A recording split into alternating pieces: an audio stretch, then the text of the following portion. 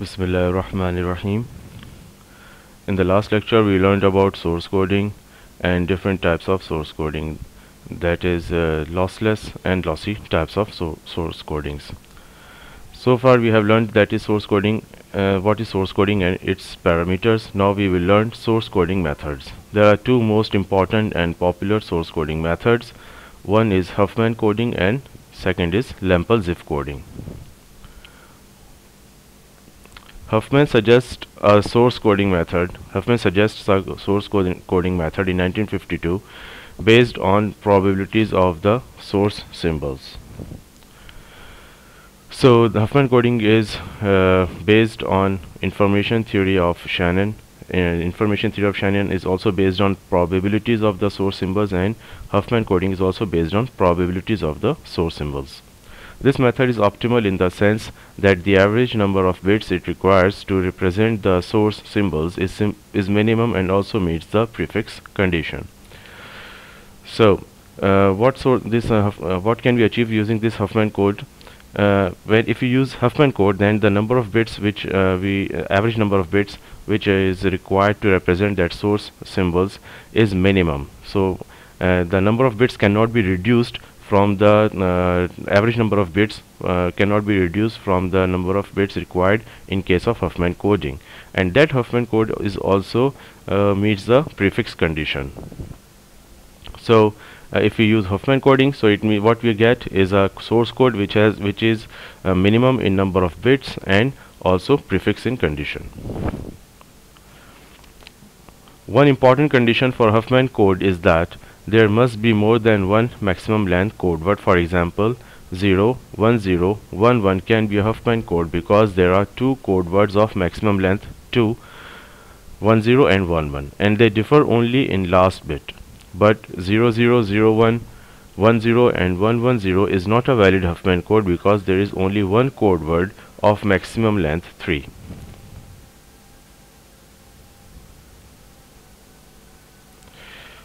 As you can see over here, this is a 2-bit code word and this is also a 2-bit code word. So there are at least two 2-bit code words in this set of code words. So it is a valid Huffman code. But over here there is only one 3-bit code word, and there is no any other code word having 3 bits. So the maximum length in this code word is 3, and there is only one code word which has got 3 bits. So this is not a valid Huffman code. Huffman coding is example of lossless coding. Now the very first step in Huffman coding. Huffman coding is step number 1.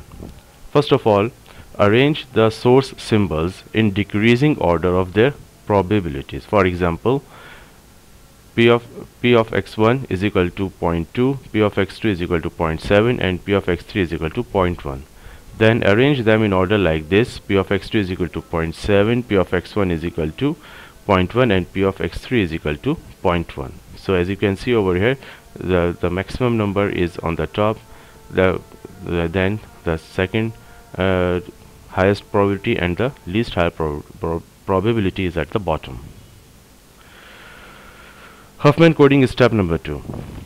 Take the bottom two symbol probabilities and always assign 1 to the less probable symbol and 0 to more probable symbol between the two. After assigning 1 and 0 to the symbols, add them up. Treat this sum of probabilities as a new probability associated with a new symbol. Again, pick up the two smallest probabilities, tie them together. Again, assign 1 to less probable symbol and 0 to more probable symbol. In case both the symbols have same probability, assign 1 to lower symbol and 0 to higher symbol. Continue until only one probability is left. Now let's go through an example which will explain all these steps in a very clear fashion. For example, x1 is equal to 0.4, x2 is equal to 0.3. These are the probabilities. x1 is equal to 0.4 is the probability of x1.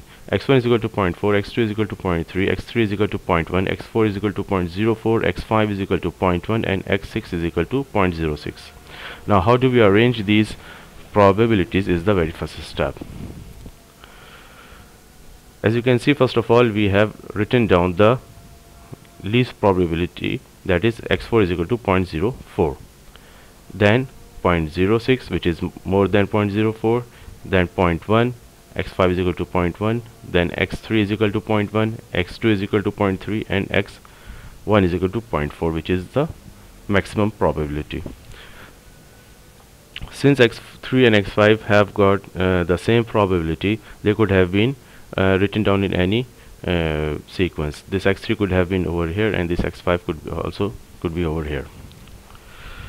Now the next step was that we tie these two least probabilities and add them. So first of all, we tie them using this lines, and then we assign 1 to the lower probability. If we compare 0.06 and 0.04, then 0.04 is less than 0.06, so the lower probability is x4 is equal to 0.04, so we assign 1 to this 0.04, and 0 to 0.06, and then add these two probabilities, which is 0.10. This is the very first step we have done. Now what we do next is that we tie this probability with this probability. As you can see, we have tied these two probabilities, and since these two probabilities are equal, so what we said that if the probabilities are equal, then assign 1 to the lower probability. So in this case, we will assign 1 to this one. As you can see, this we have assigned 1 to this node and 0 to this node. We can call them nodes in this diagram. Now after adding 0.1 with 0.1, what we get is 0.20. Now we have to tie this 0.20 with 0.10. We tie them together. After tying them together, we have to assign 1 to the lower probability. Lower probability in this case is 0.10, not 0.20. So we will assign 1 to this node, this upper node, not the lower node. So 0 is assigned to 0.20, and 1 is assigned to 0.10. In this over here, we assigned 1 to the lower node and 0 to the upper node, 1 to the lower node, 0 to the upper node. Here 1 is assigned to upper node and 0 to lower node, just because the lower probability is 0.10 compared to 0.20 in this case. After assigning the bits or 10, now we add these two values, 0.10 with 0.20, and the result is 0.30. Now again we assign, we tie these two probabilities. 0.30 is tied with this 0.30. Again these two probabilities are equal, so what we do is that we assign 1 to the lower node. So 1 is assigned to this node, 0 is assigned to this node, and then these two are added to get 0.60. After getting 0.60, we again tie this 0.60 with this 0.40, and this 0.40 is lower, so it will get 1. This one has got 0, this one gets 1.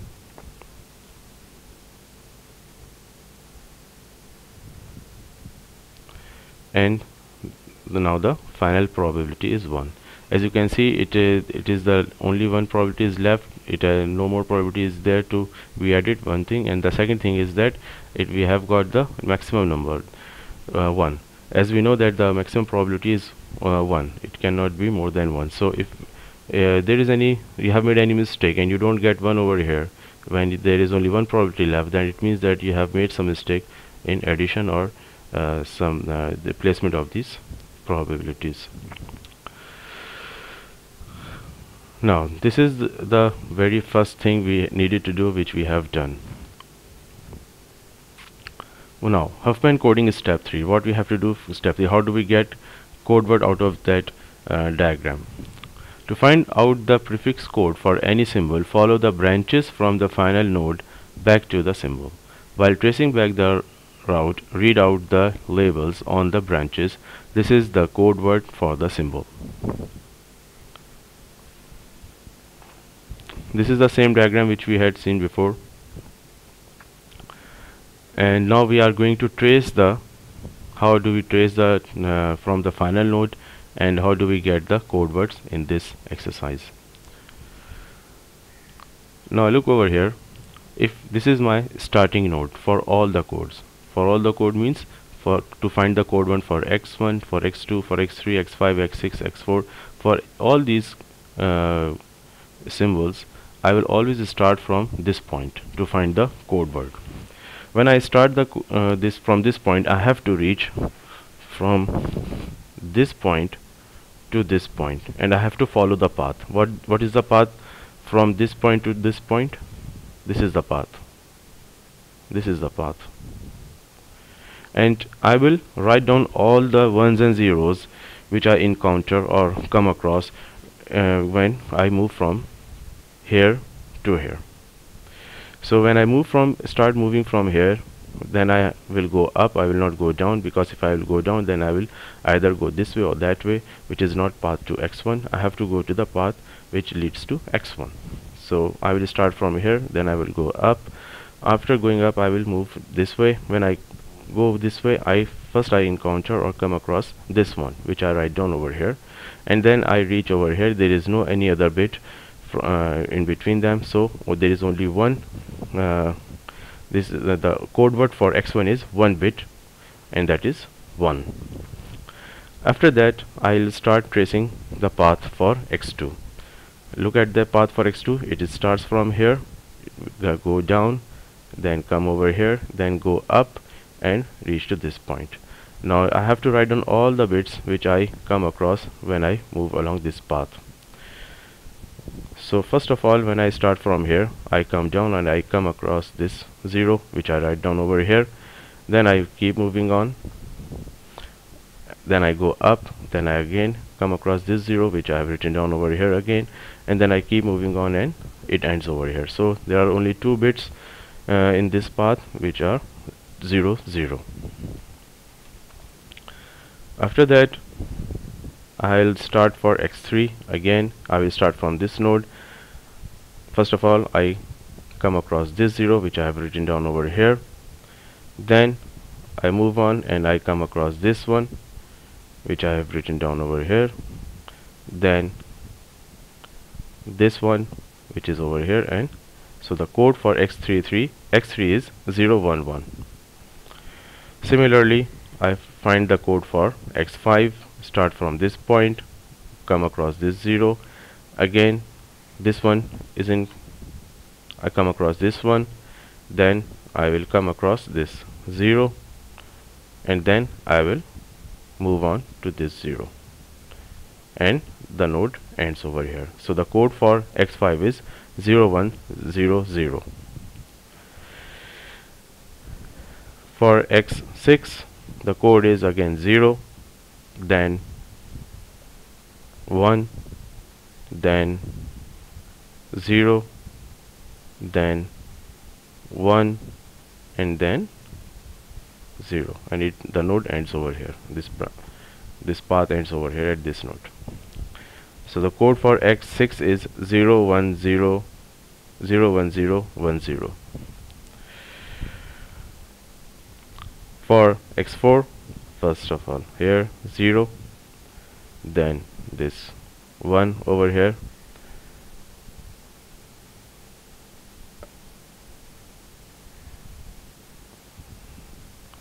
then this one, and then this one. So the code for x4 is 0, 1, 0, 1, 1. 0, 1, 0, 1, 1. Now the code words which we have achieved for these symbols is, if we take the average length of these code words, then this is the minimum number of bits which we can achieve. There is no any other coding method using by using which we can achieve the average number of bits lower than this figure. And all these code words are prefix free code as well. As you can see, this one is not in the beginning of any other code word. This 00 is not in the beginning of any other code word. This 011 is also not in the beginning of any other code word. So this is a prefix free code. Entropy of the source code we have just constructed using Huffman Coding. Now we will calculate the entropy of it. If we calculate the entropy, we know how to calculate the entropy. That is, multiply the probability of each symbol with its own log base 2. So 0.4 multiplied by log base 2 of 0.4, 0.3 multiplied by log base 2 of 0.3, 0.1 is multiplied by log base 2 of 0.1, and so on. And after doing the calculation, what we get is 2.1425. This is the entropy. Now we have to calculate the average number of bits which we have achieved in this code over here. So for x1, the number of bits is 1, which is multiplied by its probability 0.4. Then for second code, the number of bits is 2, and the probability is 0.3, and 3 is multiplied by 0.1, 4 is multiplied by 0.04, 5 is multiplied by 0.1, and 5 is also multiplied by 0.06, and what we get is 2.26. As you can see, this is higher than this one, entropy 2.1425. And if we divide this 2.1425 divided by 2.6, then we will get the efficiency as well. We can calculate any, in fact we can calculate it.